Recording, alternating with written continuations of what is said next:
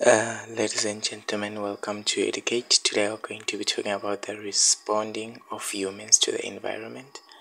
So we have to really analyze the topic so that we understand it, especially for those people who would like to do medicine as as a degree or whatever. So something like that. If you want to do health sciences, I think this information is very important. So let us talk about this topic. What is the responding to the environment of humans? This is of humans. So this topic is all about how humans respond to their external environment. So when we're talking about external environment, we're just talking about what's happening around you.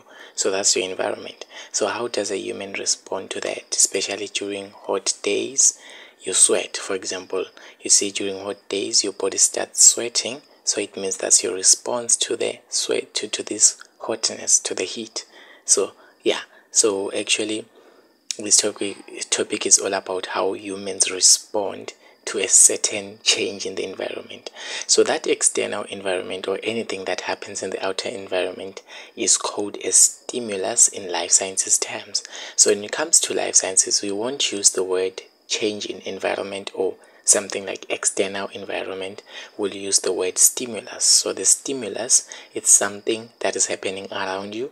Like, for example, if there is heat around you, that's a stimulus. So in plural we call it stimuli. So it means when there are many stimuluses, we call them stimuli. So examples of stimuli, as I've already said, are heat or cold or danger or anything that is happening around you, around your body or something like that. So anything that's happening around you is called a stimulus. So examples of those stimuli are heat, cold, or anything. So the body's response to such is controlled by the human nervous system, which is what we're going to be learning about in this episode. So now, the human nervous system is a system that detects it detects the changes in the outer environment, then it causes the body to respond in some way. For example, I've said that when it is very hot, your body will start to sweat. So it is the nervous system that detects that there is some heat out there, then it will do what? It will react, your body will react by sweating. So it causes the body to respond in some way based on whatever stimuli you are given, or whatever stimulus is happening in the environment. So it is classified into two main types, which is the central nervous system as well as the peripheral nervous system. So this is just a diagram that shows the classification and divisions of the nervous system. So the nervous system is divided into two main types, which is the central nervous system as well as the peripheral nervous system. The central nervous system is consisting of the brain and the spinal cord.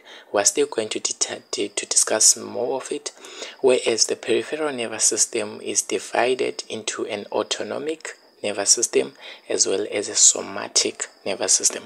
That autonomic nervous system is further divided again into two branches, which is called the sympathetic branch as well as the parasympathetic branch. We're going to break down each and every one of those divisions and see what they do to the human body.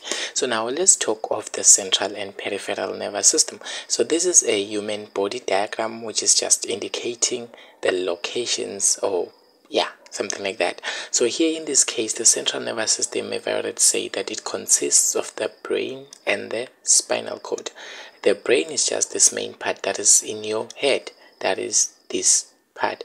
So the brain and the spinal cord, this is a spinal cord, just this part, just that goes down at your back, this is called a spinal cord. It is inside that bone spine.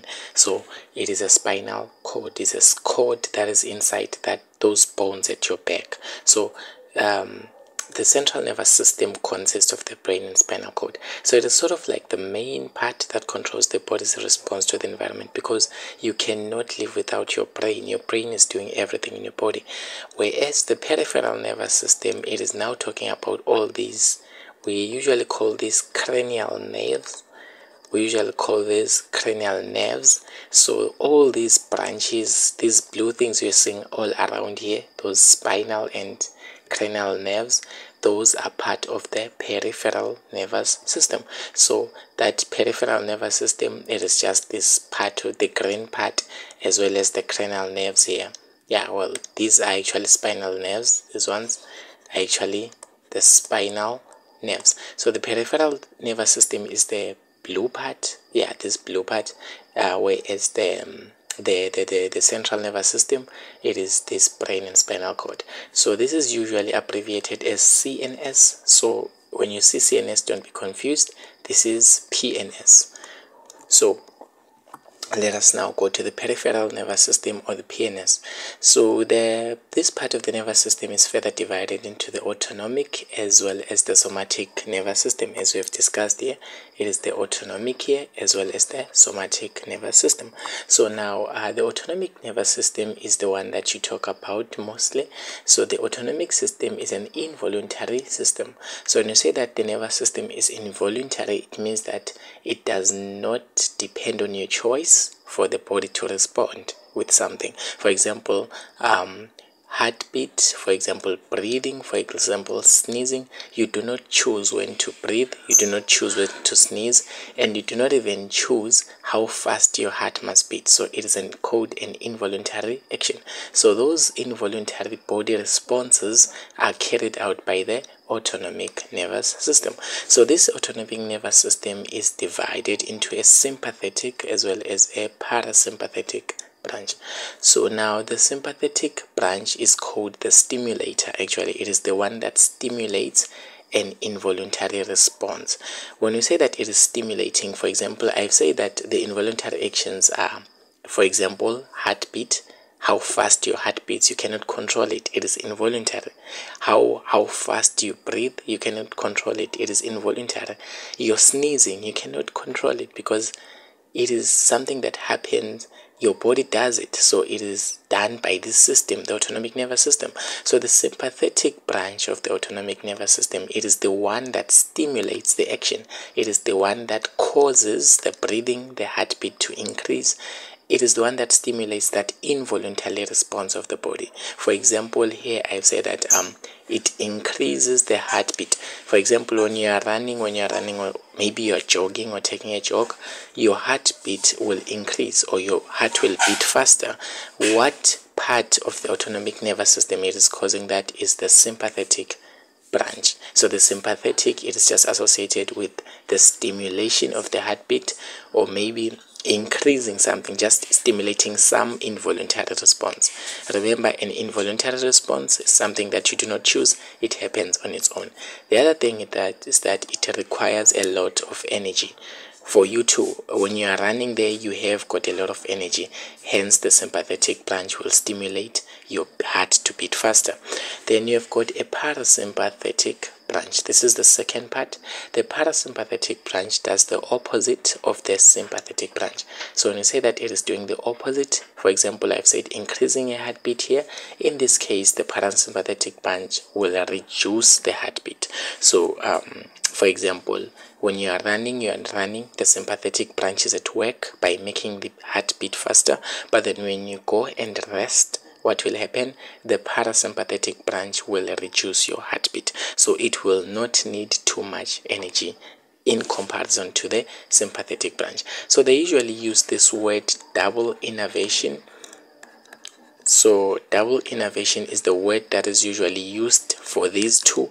When you say that they are doing double innervation, it means that some one of them is increasing some action, then the other one is decreasing some involuntary action. So just like here, the sympathetic is increasing the heartbeat, whereas the parasympathetic is decreasing it. So that is double innervation, meaning that they are acting oppositely to each other, but then on the same system.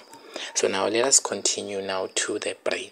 So the brain is a very, very vital it's a very, very vital part of the body because it controls all functioning of the body.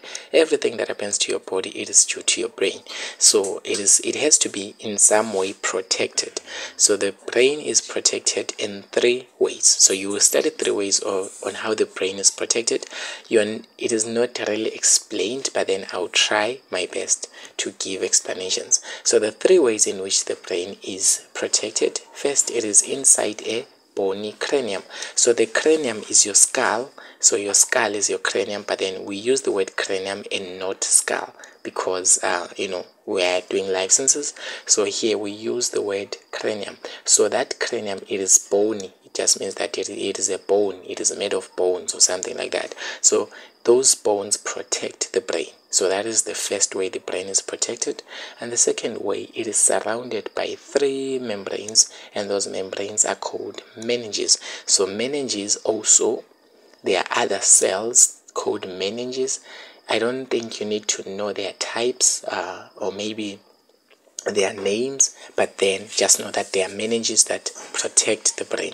Then the last thing which we're going to talk about, it is cushioned by a fluid called the cerebrospinal fluid. So this cerebrospinal fluid, it takes part in also protecting the brain in a way. So this is the 3 ways in which the brain is protected. So now let us look at the structure of the brain. How does the brain of a human being look?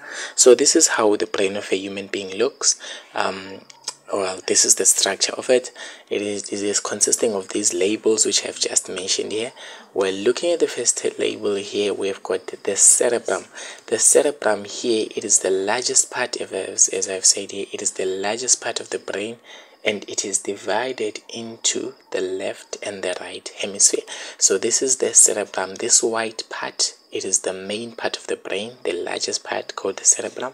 Then the second largest part is the cerebellum. It is this part, cerebellum. Don't confuse the names. It is this reddish part here, and then we've got other parts such as the medulla oblongata. So those 3 which I have just written these short descriptions of here, they are the most important ones which you need to know.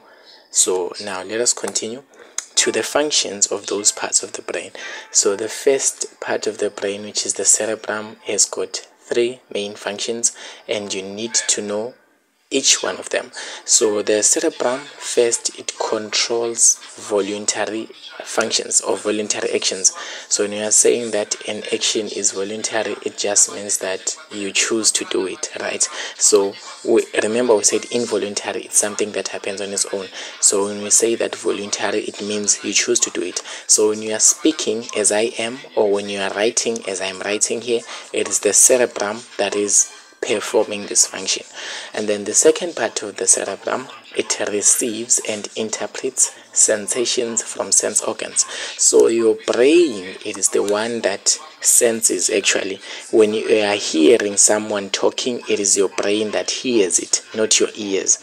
When you are seeing someone, it is not your eyes that are seeing someone, it is your brain that are seeing that is seeing someone. When you are tasting something, your brain is the one that recognizes the taste and not your mouth.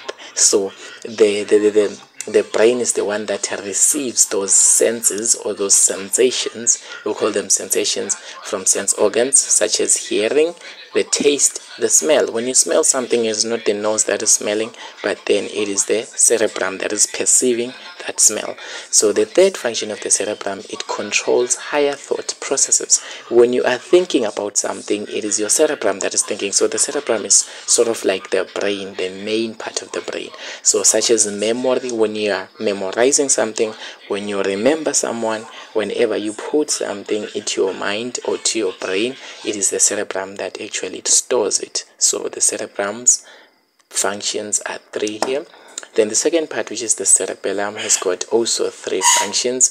The first one, it is to coordinate voluntary actions. So do you notice that we have got voluntary actions even in the cerebrum?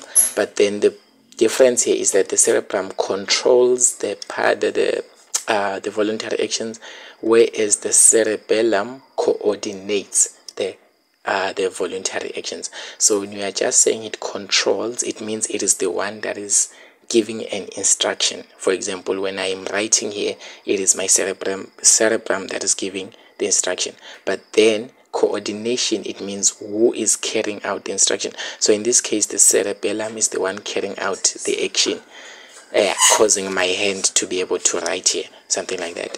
And then the second function, it maintains balance and posture. So for you to balance, for your muscles to balance, for you to stand straight, for you to sit, to walk, everything, it is the cerebellum as well. And then it also maintains muscle tone. Remember that your body is controlled by your muscles, so for your muscle coordination, or for your muscles to be controlled, it is due to the cerebellum. Then the third part, which is important, is the medulla oblongata. The medulla oblongata, it is this part which I have just drawn here. It is just this lower part of the brain. This lower part of the brain is very important because it controls breathing and heartbeat. So those are vital processes. So when we are talking about breathing, for example, when you need to breathe, or maybe your heart is beating, it is all because of the medulla oblongata. So it is the one that is doing the function of the autonomic nervous system. It is the medulla oblongata. And the other function, it transmits impulses from the spinal cord into the brain. We are still going to get into the topic of impulses, but then just take this and note it down as a function. Then the fourth part, which is the hypothalamus, just this region here which is painted in purple. The hypothalamus is a control center for hunger, for thirst, for sleep and temperature, sometimes even emotions. So when you're feeling hungry, or maybe when you're feeling sleepy, it is because it is your hypothalamus detecting that you are sleepy, and then it reports to you. So those are the functions of the main parts of the brain. So I may have skipped some of them, such as the corpus callosum here, because they are minor, but then the corpus callosum just divides or separates the left hand side of the brain and the right hand side of the brain. So it separates the left and right hemisphere of the cerebrum. So here, these are just the main parts, and this is just an introduction to the responding to the environment. Don't forget to watch our next video, where we're going to be talking about the spinal cord and introduce the concept of neurons. Don't forget to subscribe, tell your friends to stay tuned.